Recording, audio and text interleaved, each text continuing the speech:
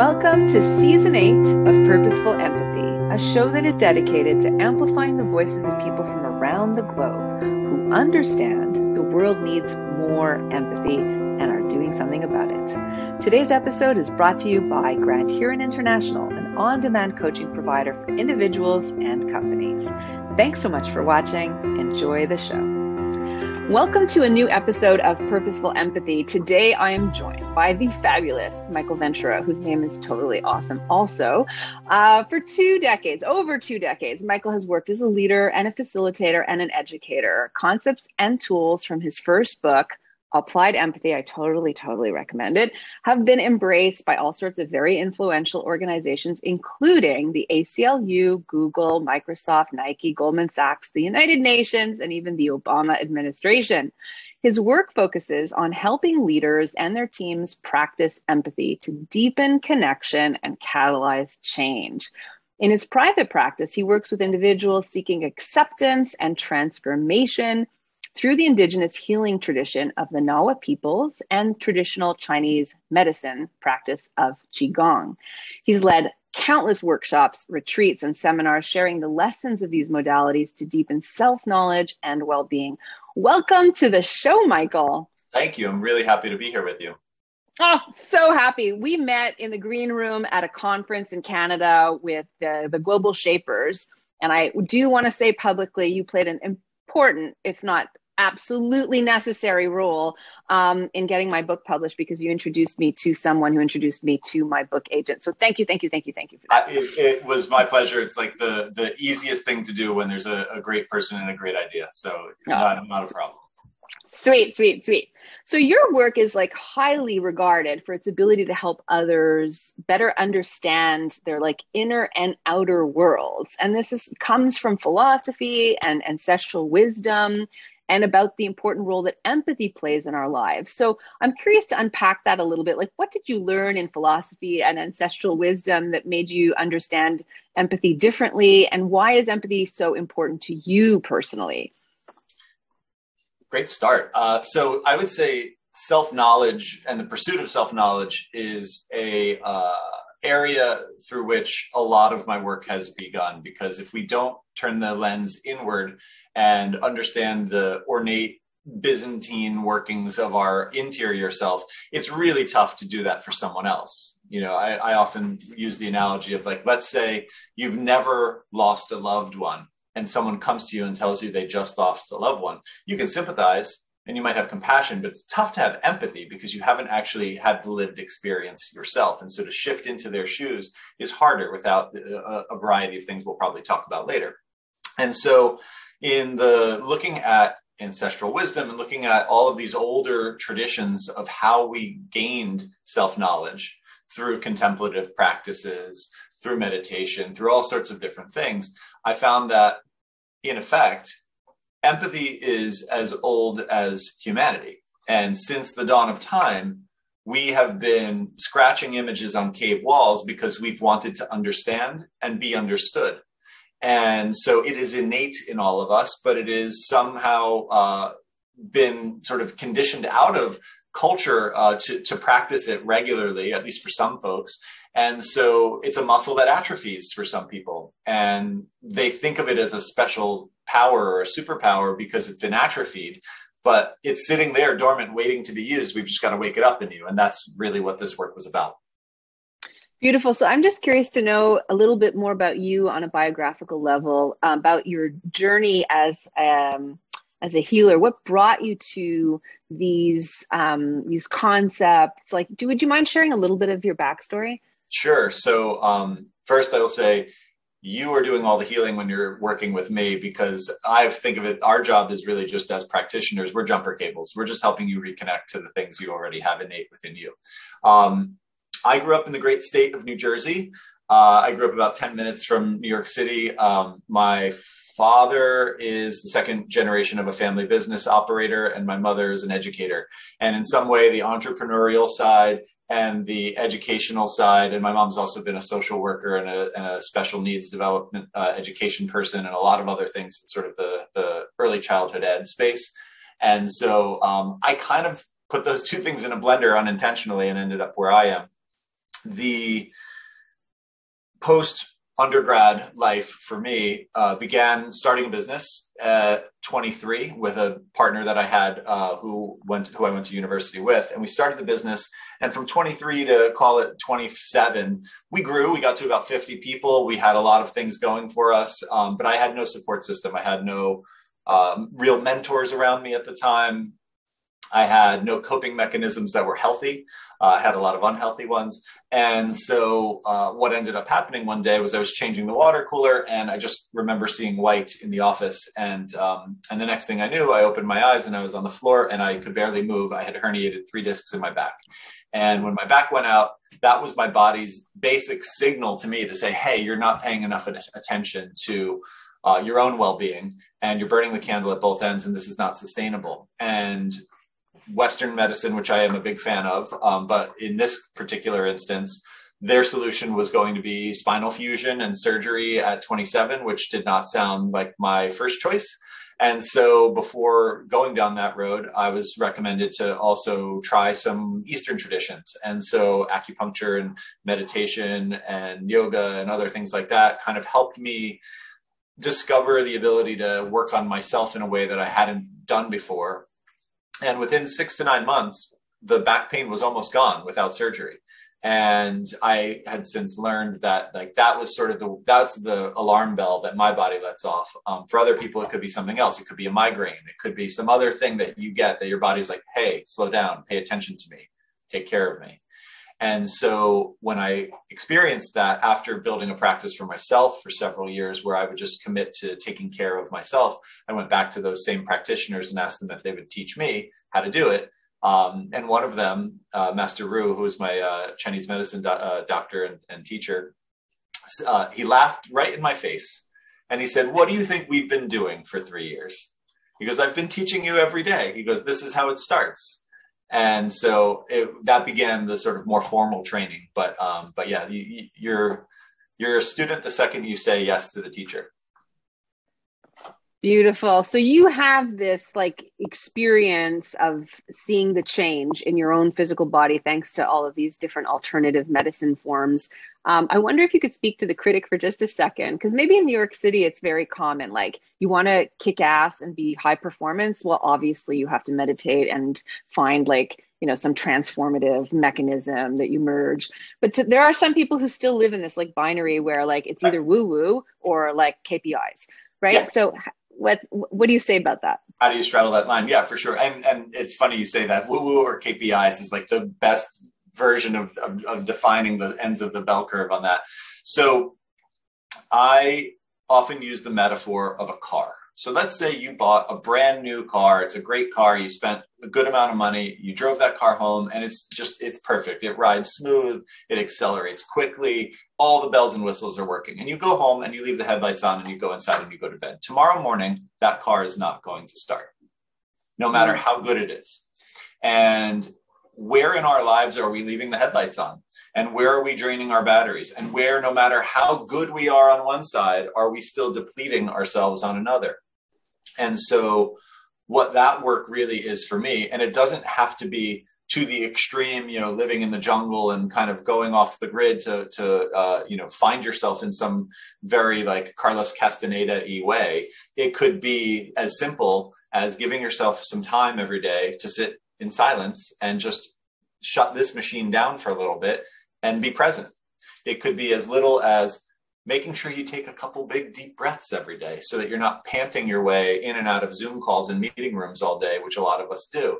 And so little things, right, the right food we're eating, all of those little steps to me are what build the foundation so that you can move up the chain into some of those higher pursuits of self-actualization and self-development. Because last thing I'll say on this, but it's a good example. If we're not taking care of the physical self and the emotional self within us, we're never going to have the capacity to go work on the big higher order stuff. It's very Maslowian in that sense. Think about whenever you've been at home laid out sick in bed, right? And you're laying in bed and you feel terrible. No one lays in bed sick, feeling terrible, saying, I wonder what my life purpose is. I wonder how I can realize, you want to drink some tea and watch a bad movie and sleep, right? You want to restore the machine.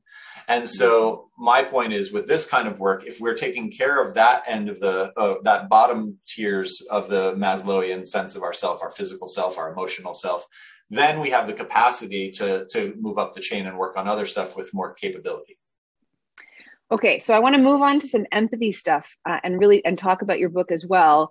But I'll just close a loop in something earlier that you said that caught my attention. So when I talk about empathy, I talk about the innate trait that unites us in our shared humanity, with the little asterisk, without denying or discounting lived experience. And when you said earlier, if you are having a conversation with somebody who just lost a parent and you haven't, can you really empathize? So I'm just wondering if you could talk a little bit about, does that mean there's barriers between us if we don't have the same lived experiences, or how do we transcend that? Mm-hmm.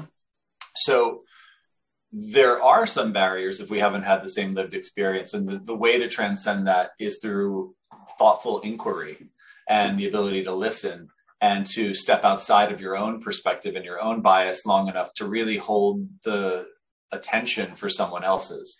And so usually we are so conditioned as humans to want to jump to solution. We hear a problem and we're like, how can I solve that for you? And then we think about a solution. And if you're a leader in an organization, you've probably reached that point in your career because you're good at solving stuff.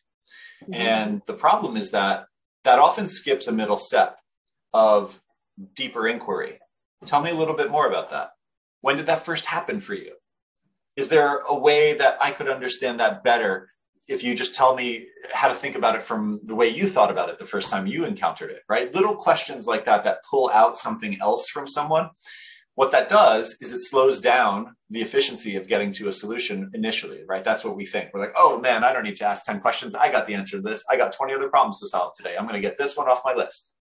But if we slow down and we ask those questions and we listen, we step out of our own bias and our own perspective, and we hear that person for who they are and what they're going through, we do get pulled and a little closer to them and their perspective. And once we're there, we can find solutions that are actually more sustainable and more effective for them and who they are. Yeah, and you're describing a little bit like the beauty of the design thinking or human-centered design process and why it's actually really potent. And I imagine this is where you're culling a lot of it from, given your background.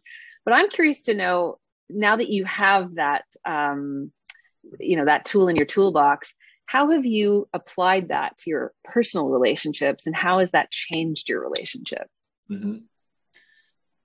So even my professional relationships are kind of personal relationships, which may or may not be a good thing depending on who you ask. But I try to work with everyone I interact with as a whole person and understand that they have a lot of sides and voices and personalities that probably don't all show up in my interactions, but may show up in other places when they're interacting with their family members or an ex-partner or someone else, right? There's other sides that we don't always see. And so I think what I've been the biggest motivator for me in this work, and what has made me consistently committed to it, is my own intellectual curiosity and emotional curiosity for understanding other people and what makes them tick. And so how it has changed in my relationships is that by investing a little more of myself in them, I get so much more back. And by signaling my genuine interest in them, their story, their life, people drop their guard, drop their mask a little bit more, drop their shoulders, right? Just kind of like, okay, let's talk about that. And then we get to a better place and a deeper place faster. And so I've really seen that a lot of my relationships have gotten more rich and personal as a result of a willingness to invest a little more in the person across the room.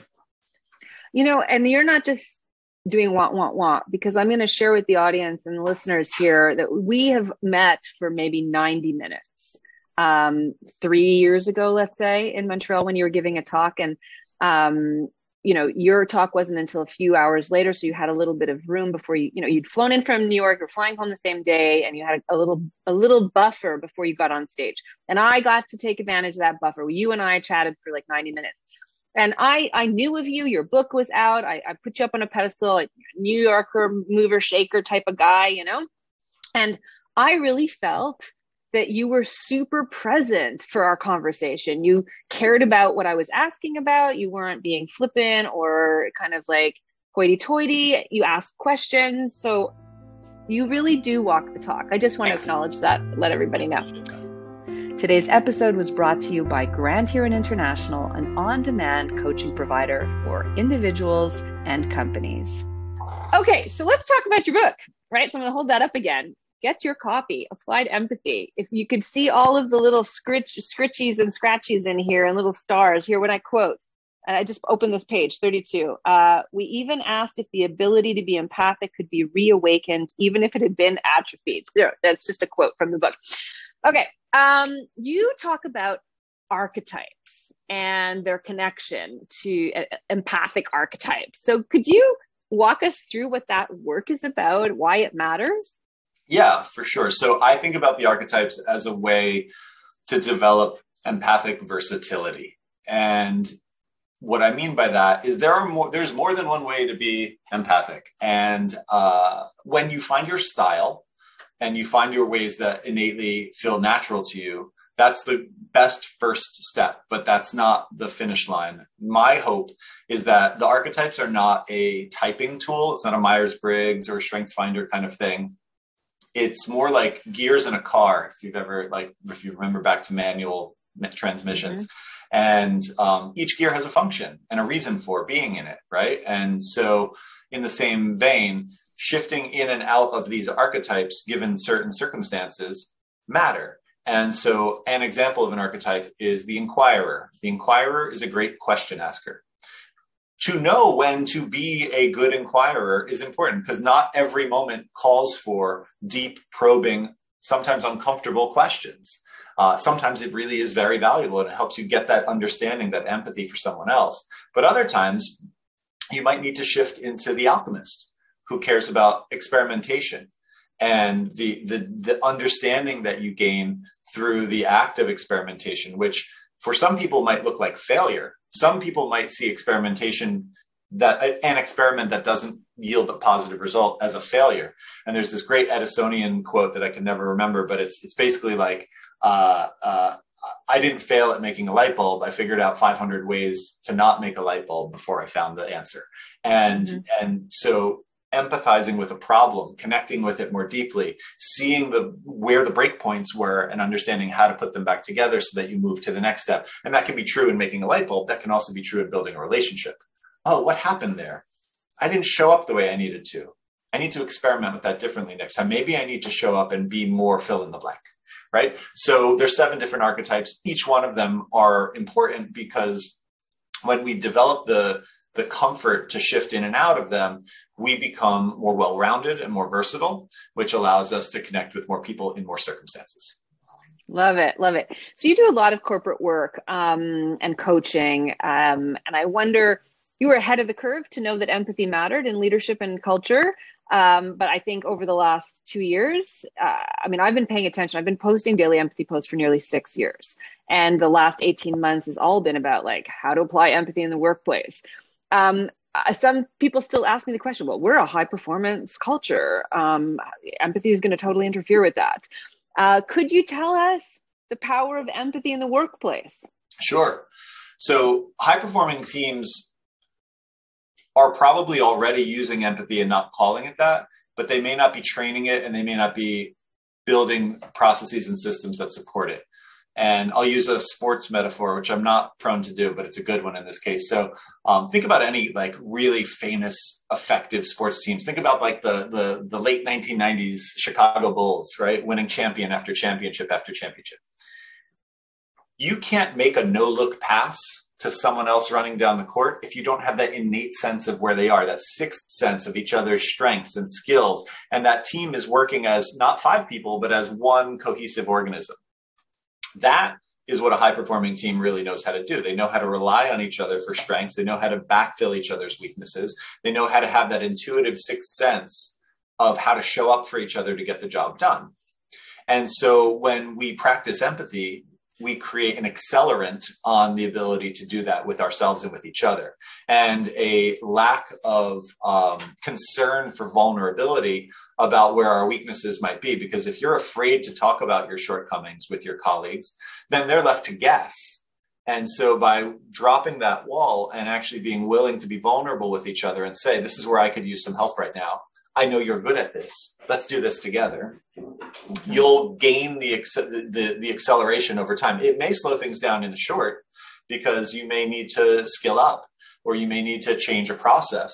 But ultimately over time, when those dials get turned and those screws get tightened, everything moves much more smoothly down the road. I love the use of empathy as an accelerant. I think that's such a great frame. Thank you for sharing that. So can you tell us if empathy can actually be measured and can it be developed? What's Love that question. So I get that question a lot, especially from who I refer to affectionately, often in corporate settings, as the tooth sucker in the room. This is the person who crosses their arms when I come in and they lean back in their chair and they're like, this is some HR initiative. And I'm there to debunk that thought and to get that person on my team. And so, yes, empathy can be measured, but I am not interested in putting caps on people's heads and tracking their brainwave activity. That's like, you could do that. That is a way of measuring how people are active in those centers of their brain. But what I'm more keenly interested in are measuring the knock-on effects of empathy. So when we are practicing empathy, what can we have a baseline for and what can we measure over time in an organization to see its effectiveness? So things like retention, things like high performance and the emergence of high performing teams, things like customer satisfaction, things like, just even profitability. Have we been able to increase our profitability based on implementing these new tools and ways of working and ways of understanding our customers, and that product change that we made because we did a better job of going out and eliciting customer feedback 6 months ago and then took that on board and were egoless about the product that we had created and actually were willing to make those changes because we heard that that's what people wanted. And then when we rolled it out, we saw an uptick, right? Like those are the kinds of things I want to watch over time and see how these little tweaks, these little changes, these butterfly effect moments here actually have a cascading effect later. And okay, we'd be remiss not to say that culture has changed thanks to COVID, right? All this like social distancing and people working remotely. So earlier you were talking really about social capital, right? That exists between people when they rub up against each other and they know where, the bull's analogy that you used. What kind of advice are you giving to teams and leaders in order to create that in this hybrid work environment, or as people come back and there's been such a distance? What are you saying? So I actually have been pleasantly surprised by unintended consequence of the lockdown and the pandemic that we've experienced. While it has been horrible for all the reasons we know, one thing that it's done well is it has dimensionalized our colleagues. And what I mean by that, up until the pandemic, you knew Bill in accounting who works down the hall. Mm-hmm. Now, you've been talking to Bill for the last couple of years, sitting in his office at his home, and he's got Grateful Dead posters on the wall behind him, and he's got, a 6-year-old kid trying to ride the family dog in the background, and all of a sudden, Bill's this other person that you had no idea about, right? You got a window into, you've been invited into Bill's home for the first time in your working life together. And so as a result, we have gotten a little more intimate with our colleagues in some ways. And we've been given an opportunity to see them as more than just a functional role player in the organization. Now, that's not true everywhere, and that's not true in all instances, but in many it has been. In other instances where it's been tough, where people have maybe struggled to make the connection, I think the group that has suffered the most is one that we haven't felt the impact of yet, which is for the youngest generation of the workforce. I'm talking about the people who are probably anywhere from 1 year to 7 years into their career. And the reason for that is because they're missing all the osmotic learning. They're missing the in-between stuff. They're missing the pre and post meeting prep and debrief, right? They're missing the politics. And the politics and the water cooler talk and the this and the that. And like, I learned so much in the first 10 years of my career by watching other people do their thing. And they are only getting a curtain up and curtain down on meetings. They're not getting everything that happens backstage. And that's really gonna have some deleterious effects at some point later down the line if we don't figure out ways to be better mentors and bring them along with us, even in a more remote way of working. That's great insight. That's a great insight. I hadn't heard that articulated that way before. But now that you've talked about people's personal lives, I saw your dog walk by a few times. Could we be introduced to your lovely Sure pup? can. This is Mary. So I have two dogs. Mary, come here, girl. Oh, okay. She's chewing on this, which I don't know how she even found it. Come here. She's very adamant about staying seated right now, so I'll let her do that. Okay. Mary's a wire-haired pointer. She's 2.5, and she has a brother named Daryl, who's 10, who's also a wire-haired pointer. And weirdly, Daryl is Mary's genetic uncle. So Mary lives with her uncle Daryl. The breeder that we got Daryl from happened to just keep Daryl's sister. And so when we were ready for a second dog, happenstantially, we got one from his sister. So here we are in this weird new dog family. Is the breed hypoallergenic? They are. They have hair, not fur. My wife jokes that I shed more than they do. And she's probably right about that. And they're great. They're very sweet pups. We've been very happy with them. They have a lot of personality. Okay. Well, if she changes her mind. If she gets disinterested, which will happen in 30 seconds, I'll pick her up so you can see her. Pick her up. Okay. Penultimate question.